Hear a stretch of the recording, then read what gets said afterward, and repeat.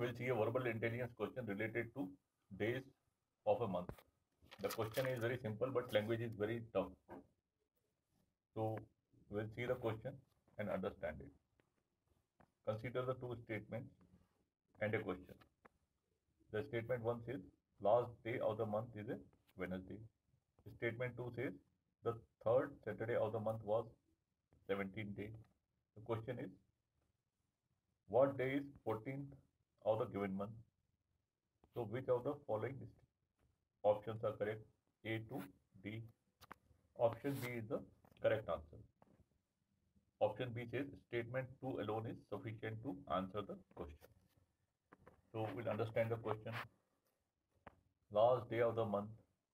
Now here month is given, but particular month is not given. So we really don't know whether it is 30 or 31 days. But last day of the month was Wednesday.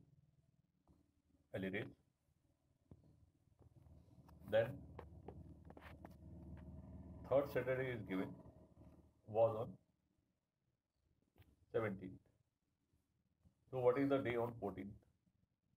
Now this actually, if you see statement 1, you can do it mentally also. If you see statement 1, you can't really do it, but statement 2, if you see, you can immediately work it out.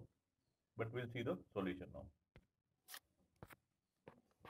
Now, if you see the statement 1, as I told you, the last day of the month is Wednesday. However, we do not know the number of days in that month. So we really can't find out that what was the day on 14th of the month.